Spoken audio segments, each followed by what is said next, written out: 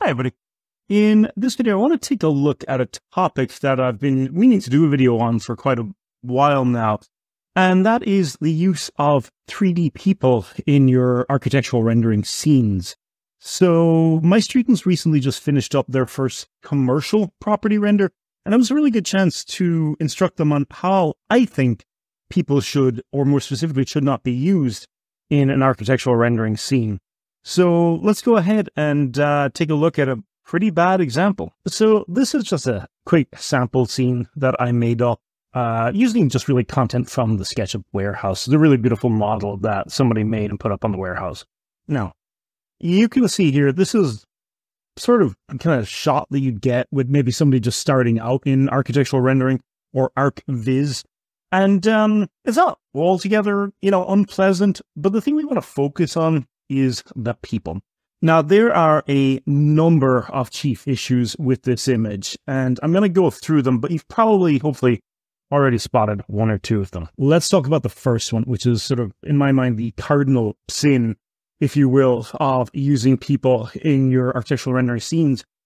And you can probably spot it because it's making eye contact with you. The first issue is this. You can see here that we've got people directly facing the camera. Now, this is sort of a problem for a couple of reasons. The first is that invariably, people are hardwired to make eye contact with other people. We're hardwired to sort of form a social connection with them. And eye contact is the chief means we do that. So what that means is if you look at a render like this, your eye is going to go back constantly to the face as opposed to looking at the actual design or the building. The other issue with that is really just CG faces just look terrible. There is a concept known as the uncanny valley. You may or may not be familiar with this, but it's where something elicits a lifelike-ish vibe. In other words, it looks human, vaguely human, like a mannequin, but isn't realistic enough. And as such, we find it very deeply unsettling. And you can really, really see this, for example. Yeah, that's kind of terrifying. Now, this is somewhat true of whether you're using people in this case, D5, Lumion, or Twinmotion. Those are the software that I have the most experience with. But all in all, the people just do not look right. Now, the D5 ones are beautifully done. I'm not going to say they're not. And you can kind of see some unbelievably high fidelity here. I mean, the hair there is just brilliant. But still, all in all, they're good. They're not good enough. And so the first thing you want to do is just make sure there's nobody staring at the camera. The second issue, and you've probably already spotted this one as well, is the use of duplicates. And I do see kind of people do this every now and then. And, probably well-meaning. They probably find like a person model like this dude here, and you go, that looks great. I'll use him again and again. And you can kind of see, again, he's got that weird uncanny valley expression going on.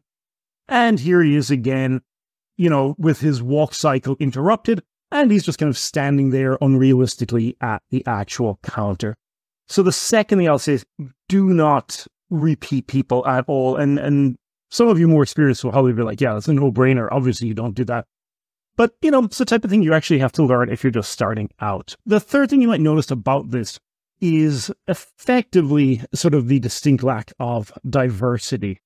And so, really what you need is a variety of people, effectively a representative sample of the population.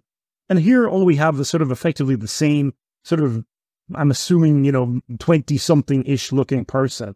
There's nobody really young, except for this creepy child, and there's nobody really old as well. Quite simply, then, there's a lack of really diversity in the characters, and as such, it's not very representative of the real world. Now, there's two other issues that I want to point out with this.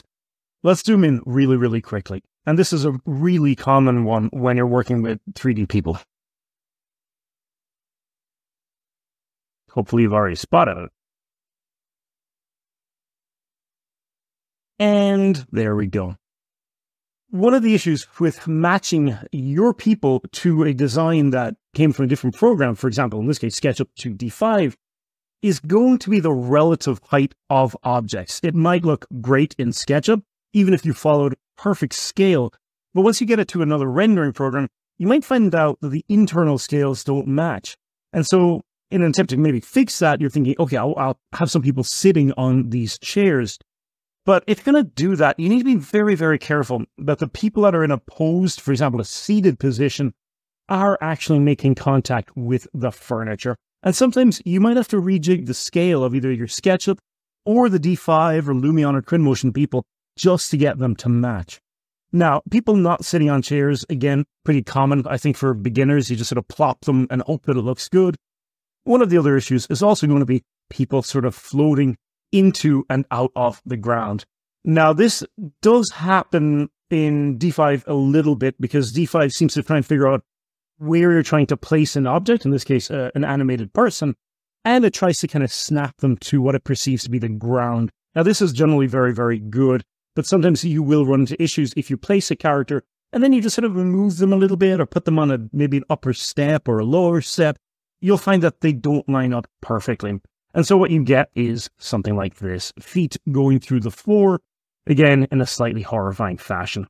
Now, the last issue to top off these is going to be the lack of logical placement. So, in other words, you can see this in a couple of ways. The first is, there's this really awesome model here, this like teen or whatever she is with her books, you know, perfect for like a school setting or something like this. But she's just sort of weirdly standing in the corner. And yeah, I mean, it looks like she's in the scene. It's just sort of odd. The second issue goes back to our duplicate character here. This guy does not really look like he actually belongs here. Again, it looks very much like a walk or idle cycle has just been stopped. And you'll also notice that there's really nobody behind the bar here. And so, you know, maybe you're thinking, all right, this looks fine because, you know, really, you're just showing off the building. But it's the type of very small and subtle thing that I think people will pick up on. It'll be like, where's the person behind the bar? Because we're all used to that paradigm or that schema that there is, you know, there'll be somebody behind the bar. Now, on one other side note, I do have this nice couple model here. I think it's actually really, really great. They're really great for this type of cafe shot. And the issue here, one last thing, is just the fact that they're being cut off completely. Even with the glass being made very translucent, you can kind of see the bars of the glass are literally just cutting across the face, and that ruins it quite a bit. Okay. Now, with that being said, this is our kind of worst case example, short of maybe, you know, having somebody like right up into the camera. Please don't ever do that. So let's take a look at a better setup using the exact same scene, but hopefully with all of these issues fixed. All right, welcome back, everybody. If you've made it to the second part of this video, thank you so much for watching. Really do appreciate it. And thank you for all the comments and the likes and all those subscription things. It's been really cool to just engage with people and have discussions about architectural rendering. So thanks a million. You can see here, this is the altered and sort of updated version of this render. This is effectively the fixed version of the same render. Now, please note, I'm not hugely concerned with the overall look of the render itself. I don't, it's purely for demonstration. I don't think it's a great render at all, but should hopefully highlight what we're talking about, which is the use of people. All right. So the first issue we mentioned in the last part was people facing the camera. And you'll notice that for the most part, we've practically eliminated that. Now, there are some people somewhat looking towards the camera, but generally speaking, there's nobody looking directly at the camera. Now, what's also interesting is if you do have people in your scene, you can kind of see here, this person to the right. Again, not really in love with the people models per se, but you can see the eye line is directed to another person, not directly at you, the viewer. And as such, instead of making us uncomfortable because of that uncanny valley effect, it actually just kind of draws us in because we tend to want to look at what other people are looking at. So just something to keep in mind, nobody's facing the camera. In addition, we've eliminated any duplicate people. Everyone is effectively a sort of unique and individualized character. And that way you eliminate that weird sort of living mannequin effect. In addition, we've also increased the level of diversity, both in terms of age, you can see over here, and just in terms of cultural representation. So for example, we've just got a more diverse and interesting range of characters. And this looks a lot more realistic, I think, to a normal sort of commercial space. We've also taken steps to ensure that nobody is floating or crashing through geometry. You can kind of see that again with the people sitting, and you can also see it with the shoes. We want to try and eliminate any of that feeling that somebody is effectively floating. Now, the last thing we've done is fix the placement, if you will, of the people to make it a bit more logical. So, for example, you can see we have multiple parties engaged in conversation. We have another party over here. Again, their face is no longer being blocked by the bars of the window. You can see they're sitting in a corner effectively reading. And we've got two people still at the bar, but we also have a person behind the bar as well. You can also see there are some people doing actual gestures. Easy way to do this is to just find the animatable characters in your program and just pause. In this case, we're using D5, so you can just stop the animation cycle at any point. All right. With that being said, there's just one more topic I want to talk about, and that is using AI to enhance the faces of your characters. Let's take a quick look at an example. All right, everybody. Here we are over in Krea, K-R-E-A, AI. So Krea AI. Now, any content in this section of the video, I really owe to a couple of people who are posting on the D5 forum on Facebook, and also to the user Yoga for Art, who's a really popular YouTuber who did a whole video on this. I think he's from Malaysia. Really great stuff. But he did an interesting video on this, and his results were really good.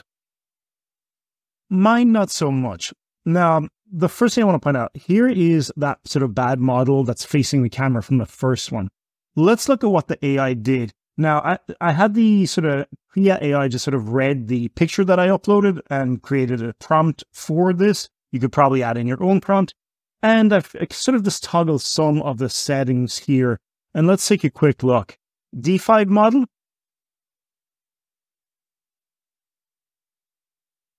Krea AI model. Okay, you can see there's some definite improvements there. I mean, it really, they just looks incredible. The problem is all of the other characters. Let's take a look at, well, yeah, you can kind of see. Let's bring the slider back here a second. It did a really good job with the guy. You know, you can really see the face there and the arms, like going from those plastic arms to sort of more, I'm not going to say photorealistic, but a little bit better. But then when you move over to the child, you can see it's all sorts of problematic. Now, the other issue is also the hands. This is an issue that's, I think, been known and sort of laughed at for quite a while with AI images, is that it's really terrible at fingers. Now, basically because of the complexity of hands, it has a hard time understanding them and making them better. You can see D5's hands look a bit more realistic.